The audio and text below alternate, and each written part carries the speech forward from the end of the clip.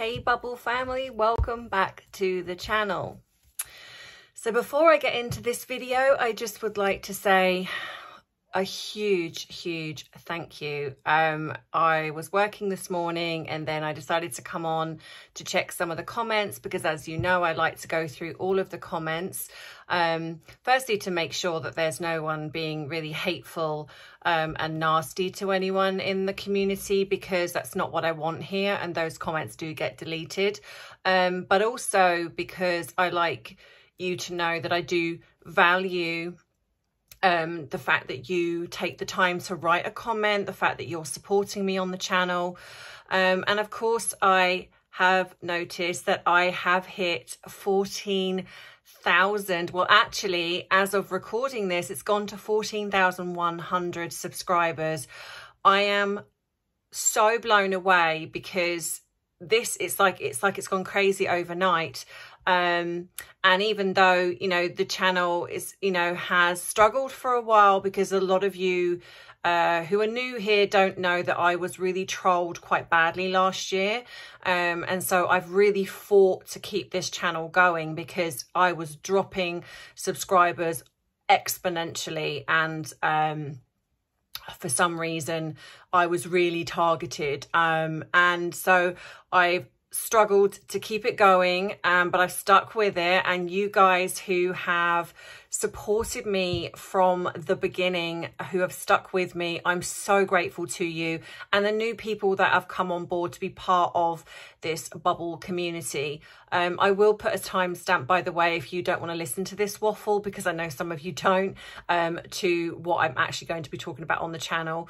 But I just want to say thank you to all of you, to the people that have, like I say, stuck with me from the beginning, to the people that have joined here, whether it be from my lovely friend Trev's channel, because he's a huge supporter of mine. I mean, whether or not you know this, but we are friends outside of the channel, and we support each other. So I'm very grateful to him, and to anyone else who kind of does give me a shout out, to anyone else who does share my videos. I'm very grateful also to you, but more so my wonderful subscribers. Thank you so much, because without you, well, this channel it wouldn't work. Let's be fair, you know, with any YouTube channel, without the people that want to watch my videos or want to support my channel, it wouldn't work. So I am always grateful to you. So big thank you so much. So in today's video, I'm going to actually kind of reiterate and sort of talk a little bit about the video that I did yesterday. That has blown up. It's probably the biggest views I've had for a long time. And I was quite shocked, actually. I didn't quite expect it to kind of blow up the way it did. But again, I'm very grateful. But like with everything, of course, what seems to happen is the haters come out of the woodwork, because they really don't like it when you talk about the truth or facts, especially when it comes to Meghan. They don't seem to be that bothered about Harry, but when you talk negatively about Meghan, they really don't like it. So of course I did expect a little bit of it, and they didn't let me down. They did come out of the woodwork. So I'm going to talk a little bit about that, because a few people have asked me questions in the comments, so I kind of want to talk about those comments and reiterate a little bit more on yesterday's video. So if you want to join me on that, you know what to do. Grab your drink of choice. Today mine is Vimto squash. I don't know why, but I've seemed to really got a liking for this Vimto squash right now. So yeah, so grab your drink of choice, whether it's tea, coffee, milk. Someone in the thing yesterday said they were having a glass of whiskey. You know, whether it be a glass of Prosecco, nice bubbly because it's like beautiful weather, whether it be a peach schnapps, whether it be gin, whatever it is, because it's 5 o'clock somewhere. So grab that drink and let's dive right in.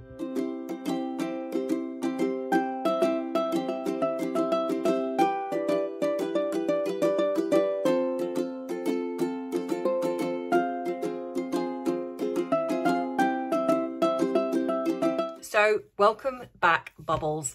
I am actually, why is it every video I do, I seem to at some point not get my words out? Actually, well, I'm just going to say that's a new word. Actually, I am blown away by the responses I have got from yesterday's video in regards to talking about the photograph of the alleged child that is Lily. I kind of got a few comments from people in regards to that particular video, and a lot of the things that people are asking is why, you know, why now? Why are they doing this? You know, the royal family, do they know, do they not know? And someone asked, you know, how do we manage, how do we cope in a society where it seems like we are being consistently lied to? So I kind of want to touch on a little bit of this in regards to the things that I have been asked. So, okay, so a few people have obviously spoken about the photograph, and you seem to be all in unity in the fact that you are seeing the fact that this photograph, there is something very off about this photograph. Well, to be honest, all photographs they've done. So what I have heard, whether it be through people that I have watched, you know, Lady C being one of them, I think, you know, she's brilliant and I really do respect her. Obviously Trevor, you know, and my own people that contact me, they left, I have to say allegedly, Saturday. So of course, if they left Saturday, when did this party happen then at Frogmore? Because they left. So what I am hearing, and it makes sense because we are talking about one that has narcissistic personality and another who has developed narcissistic traits, but is also very immature and has what I believe, I mean, obviously these are not official diagnoses because I don't work with them, but just going from behaviour that I've seen, things that I know, Harry does look a bit like he's got histrionic, which I have spoken about in a previous video.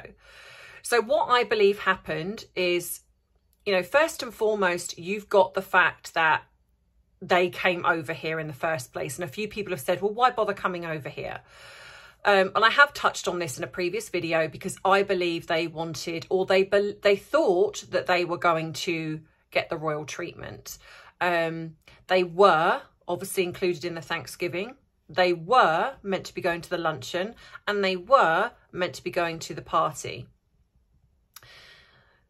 I think the first thing that happened was, what was interesting to me is that they didn't actually come in their own car. They came in a security detailed in a vehicle. Because if you look at the procession of the royals, they all came in a car with a security detail behind them. I think some of them had one car and with obviously blackened out windows. And then some of them, I think the more senior royals had two. Well, Harry and Meghan it looked like they came in the security car. They didn't actually have their own car with security behind them. They actually came in the security car, which I found very odd. Now, I don't know if anyone knows why that was, but it just seemed very strange to me. So I don't know whether this was because obviously it would have been noted. So it's almost as if, going by their behaviour, that this was a ploy, because it's almost like creating this air of, we're so scared that we would actually, rather than go in our own car, we would rather travel in a security detailed car because we feel safer. So I do wonder if there was an element of that, because let's face it, everything they do, there is an agenda. You know, they don't just, you know, they just can't be normal in a sense. They have to have an agenda with everything. So obviously this possibly would have been noted. So I believe that this was a kind of to create this, because he obviously is suing to do with the security. So I wonder if this was kind of in keeping with that. It's, you know, we're obviously clearly so scared that we'd rather travel in a security detail vehicle than rather in our own with security behind us. But of course that goes out of the window because she rolled down the window, you know, of a blackened out vehicle. So if you're so terrified, then you wouldn't have done that. And again, no children in the car. And Harry didn't look like, say, look best pleased. So I do wonder if there was an element of that, because what I'm guessing is if that was the case, Harry would have been very annoyed, because he would now know that that blows it all out of the water, because if you're that scared, you wouldn't have done that. So it possibly is now going to ruin that court case. So that's that. So of course then they turn up at St Paul's Cathedral, and yes, when they got out of the car there were cheers, but when people I think realised who it was getting out of the car, they would then booed. You could hear the boos, and I wonder if, I don't know if the bells were actually meant to be going off the way they were, but it seemed very interesting to me that those bells were suddenly put there, and I wonder if this was almost maybe a purpose, because they possibly realised they might get booed. But I mean, obviously it wasn't incredibly loud, but you could hear it. So of course then they walk up the steps. They, you know, they're not really that important. They don't go in with any of the other royals. And then of course then they make their way to the seats, and they are in the second row. And again, I will do another video on this one, because I have promised you all this week I will be talking about this particular event. And then they leave, and they are booed. Now, there have been people that have said they weren't booed. People have stated that the boos were for Boris Johnson. Yes, Boris Johnson got booed, but that's completely different. They were booed very loudly, but I think certain footage tried to drown out or edited out the boos, but they were booed. They were. So what I think then, what I've heard happened is Harry was very upset, furious that this happened. So when you look at these two people, firstly, you had Meghan's frozen Cheshire grin. And again, I will do this video on when they come out, the body language. I will do this video on that particular thing. But let's talk about, you know, what happened there. So then she had this frozen grin. And Harry, you could see he was visibly upset. So then they got in the car. Now, at this point, you've got to remember that Meghan is a megalomaniac narcissist. She doesn't care. Well, she does. She does, because her image is everything. But it drives, it's kind of like that narc supply, because what that does is almost make her kind of almost determined to, like the narc revenge, to fight back. So at this point, I absolutely would have could guarantee you that she still would have wanted to go to the luncheon. She still would have wanted to go to the party, but Harry didn't. So I think at this point, because she's in the UK, and and if you notice their body language, when we've seen footage of them anywhere outside of the UK, she's dominant. You see this dominant behaviour from her. She takes the lead. Suddenly she comes to the UK, and all of a sudden it changes, and she goes very almost submissive. I think she's out of her comfort zone here. She knows she's not liked. She doesn't. This would really play havoc with a narcissist. So she's kind of out of her comfort zone here. So in a way, this is where Harry would become more dominant. So I believe that what would have happened is he would have said, we're going back to Frogmore. We're not going anywhere else. I'm not putting up with this. And regardless of what Meghan had said or done, he would have put his foot down. So from what I have heard, from what I know, is that they basically packed up their stuff and they left. Now, what I've also been told, allegedly, is that when they arrived in California, that they were also seen going their separate ways. Now, again, I don't know how true this is. It could be just hearsay, but it does make sense to me, because I've always said that I don't believe they are together. I've always stated that I think they are in a business relationship. They only turn up to events together to kind of create the illusion they're still together. That's why you get this very over-the-top public display of affection.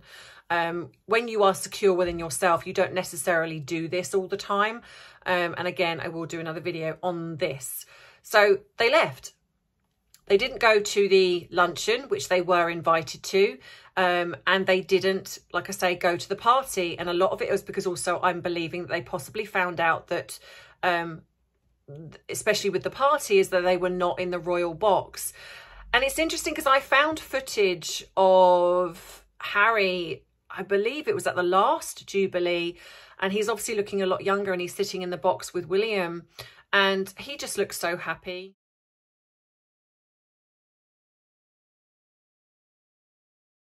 And it's really sad, actually, and I do find this very sad that this has happened. I mean, it is his own doing, and he's only got himself to blame, but I just think it is very sad.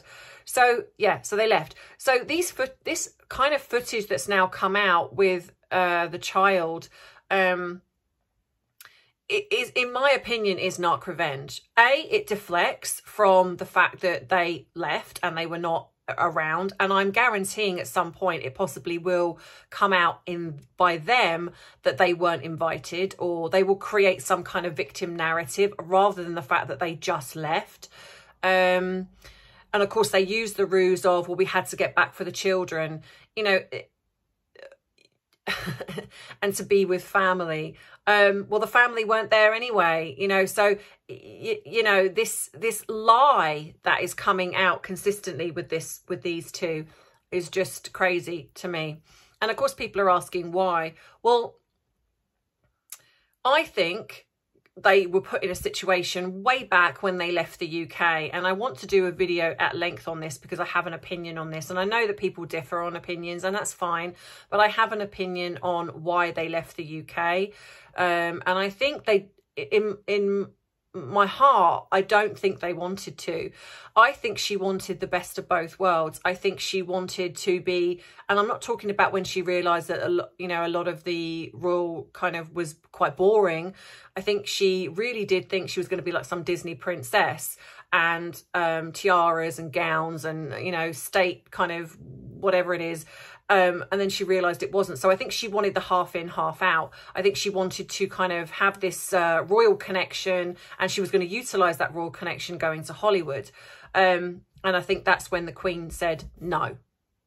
And I don't think they expected that. So I think obviously there are a lot of other factors in place. And like I say, I will do a video on that. But they left. So what you see, this is not a couple that's happy. It's not, you know, because if you're happy, you don't behave this way. You know, a narcissist also is never happy. They're always pushing the goalposts. So it doesn't matter what they get, they want more, and they consistently want more. They want to be the best. They want to be the top. They want the most fame, the most money. It is really always about that. And if someone gets in their way, boy, you need to look out. And that's what's happened. The royal family have got in their way. The Queen has got in their way. So this is why you are now seeing this narc revenge. And so this picture of Lily, in my opinion, is A, deflection from the fact that they were not there. B, bringing the attention back to them. And interestingly, someone else pointed out, and I also agree, Prince Louis got a lot of attention. So again, this comes back to, let's take it away from Prince Louis. Let's make it all about my child. And also what is also interesting is that Archie hasn't featured anywhere. It's almost as if Archie doesn't even exist anymore. It is all about Lily. Now, alleged, because like I say, I am not convinced that this child is even with them.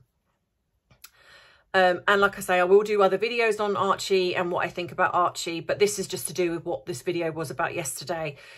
So yes, you have this narc revenge going on with her. The fact that Harry is not in the picture creates me to think that Harry doesn't want to be complicit as much, even though I believe this lie is happening. He is trying to distance himself as much as possible without dropping her in it. You know, not being in a photo, albeit weird and strange, can be, you can kind of excuse that, you know, you can explain it almost. But the fact that they're saying that it happened at Frogmore, it's like it doesn't match any of the kind of, a lot of people have done like the fact checking on, and it's not. The fact that the photograph, the black and white one, is heavily edited to the point where it actually looks mismatched. It's almost like Meghan and this child is plonked in there. It's like a young Meghan holding a child, and then it's plonked in, because it's almost like there's no unity with the two adults even the two children acknowledging that they're there. So it's very strange, in my opinion. But we knew this was going to happen. You know, we knew that they were going to, like I say, enact this kind of like bring in the attention somehow. And of course, there's people that are saying, well, they didn't want the attention to be to do with the Queen. They were respecting the Queen. That's why they released this footage afterwards.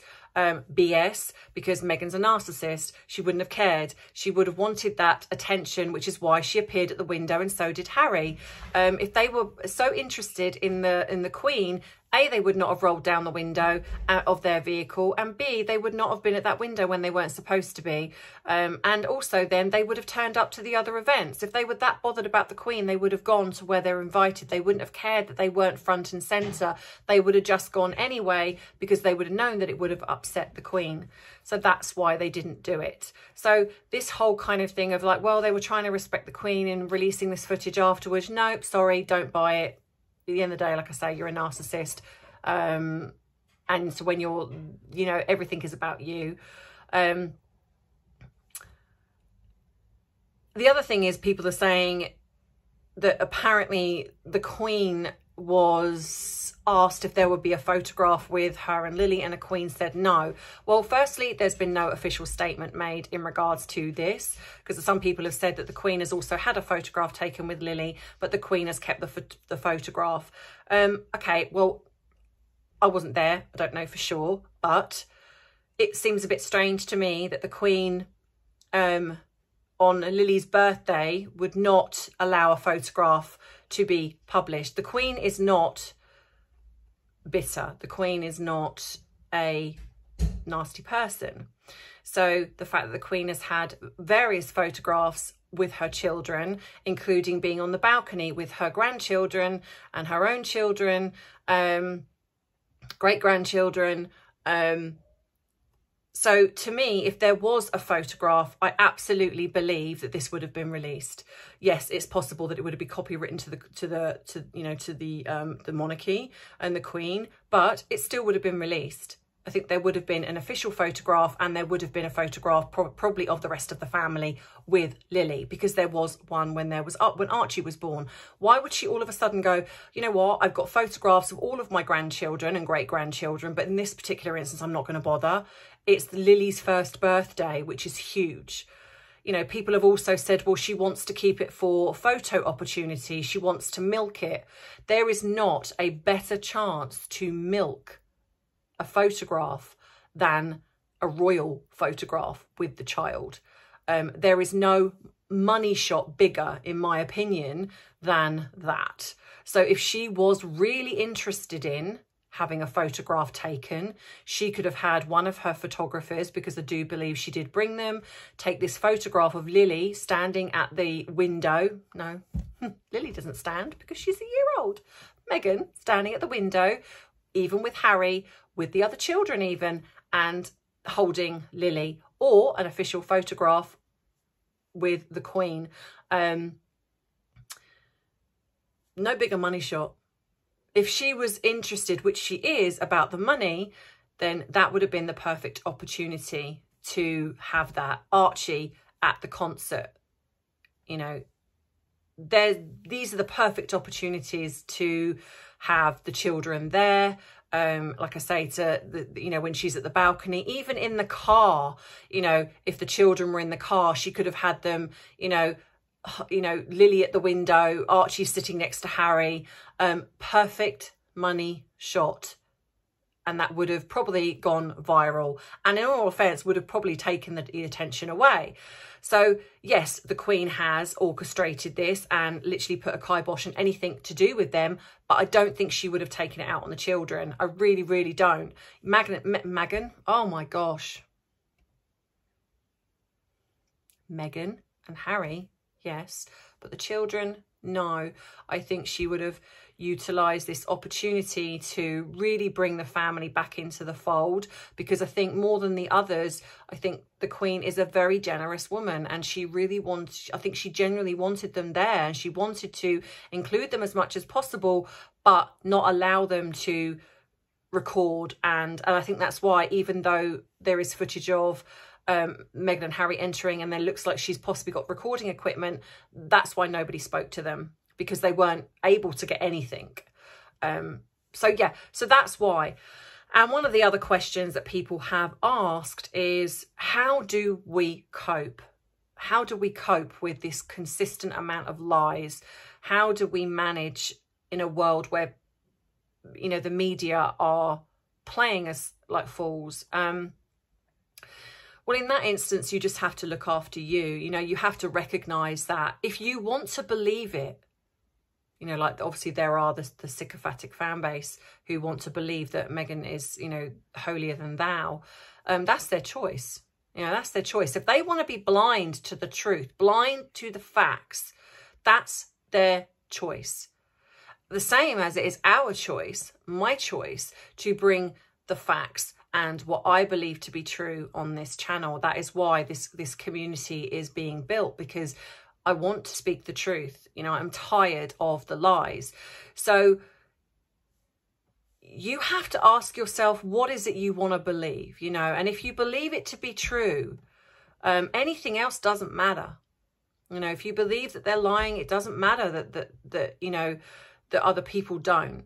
You know, it's, you know, I mean, I speak to people that still think that Meghan, there's nothing wrong with Meghan. And, you know, and even though I find that truly unbelievable, given the amount of evidence there is, I let them get on with it. You know, I'm not here to change their opinion, because if these videos don't change, you know, the amount of evidence that comes out, and there are a lot more better people than me that talk about it and expose it and, you know, pick apart the photographs and things like that. And if that's not enough to create people to change their mind, then nothing will. You know, so in your corner of the world, you just stay true to who you are and be okay within that. You know, if you're starting to feel anxious with it all, switch it off. It doesn't matter in the great scheme of things. You know, people have said to me, why do you care so much? I don't care about them, but I care about the truth. I care about being lied to. You know, I don't like that. You know, this is a couple that has got their children in the line of succession. That matters to me. You know, it matters to me. If I'm wrong, and if it comes out that these children absolutely do exist and we're all wrong, then I'll be one of the first people to hold my hand up and say, you know what, I was wrong and I'm sorry, you know. But I don't think I am. And I'm sure plenty of others don't. You know, so stay true to who you are. You know, I don't, you know, yes, sometimes it creates me to feel angry, but you know, I have to look at that. You know, why does it affect me so much? And I think deep down it's because I am not someone that lies, and I don't appreciate being lied to. When I work with clients, one of the first things I work on is honesty. And not just about what you give out to other people, but what you give to yourself. You know, you have to be willing to go to that place of being really honest, being accountable for your own actions.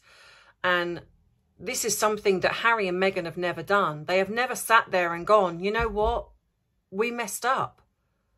We hurt the Queen. We hurt our family and we were wrong. We should never have done that, you know.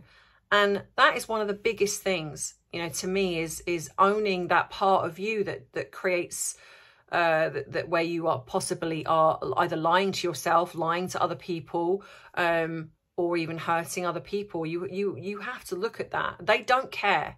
Harry is just like a big man-child. You know, everything is unfair. You know, he reminds me of this sitcom that we had here in England called Kevin and Perry, and one of them was just like forever going, oh, it's so unfair. Oh, I hate you. And Harry reminds me of that. He reminds me of, you know, bearing in mind the age he is, he just reminds me of this man-child, this spoilt man-child that just is just, everything is just so unfair. Everyone's out to get him.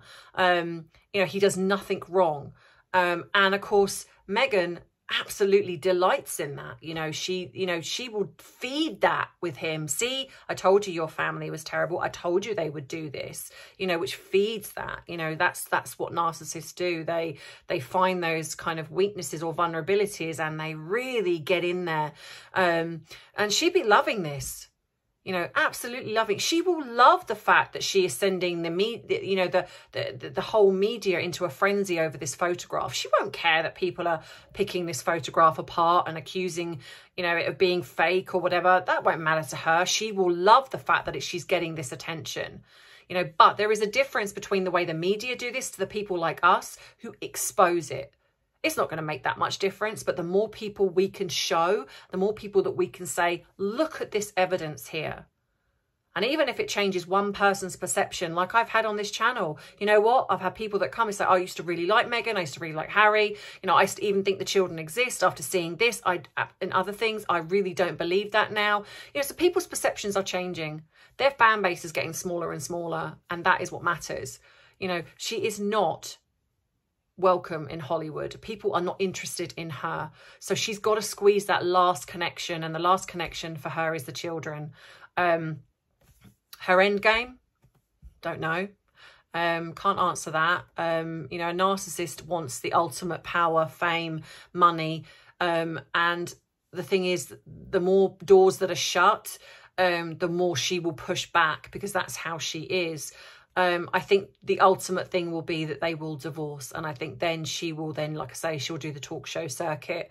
And I think the children will just disappear. I really do. Archie pretty much more or less has, apart from the odd photograph, you know, heavily edited photograph that we have of Archie's back of his head or a blurred face or something. We just do not see these children. And because they live in California, it doesn't matter that people don't see them. It doesn't matter, because the bottom line is, you know, a lot of people can hide over there, you know, which is why I think they went over there. You know, it's just, you know, over in the UK, this would have been exposed by now. And the media, I think the fact that the media don't really talk about it, I think they know. They know. And I think there's an NDA somewhere. And it's possible that they're protecting the Queen. I don't know whether the royal family are in on it. I hope not. But I suspect that there's some blackmail going on, and I suspect it's to do with Harry. I think that she has got some information on whether it be Andrew or whether it be Harry, and I think she has threatened to release it. So that's why I think that Harry's staying with her for now. I think he's stuck. If you look at a lot of the body language when he's done the interviews, this man is not a happy man. He's not. You know, so yeah, let me know what you think in the comments, guys. Like I say, you know, just stay true to yourself. You know, this is what this community is about. This is about, you know, we are looking for facts and the truth. And, you know, I am happy to stick with what I believe. It doesn't matter what anyone else says. Like I say, but if I'm proven wrong, then I'll be the first person to say, I was wrong. So yeah, as always, thank you so much for thank you so much for your support. Thank you to everybody who has bought me a cup of tea. Thank you to everyone who is, that's bought my merchandise. And just for being you. You know, you never forget that you are all amazing truth seekers like myself. And I appreciate you and I love you for the support you have given me. So here's to many more subscribers to our bubble community. And yeah, take care. Have a good week, guys. And also don't forget that my live with Trev will be this Friday, 7 p.m. UK time. So if you have nothing better to do, make sure that you join us. Take care, bubble family. Bye.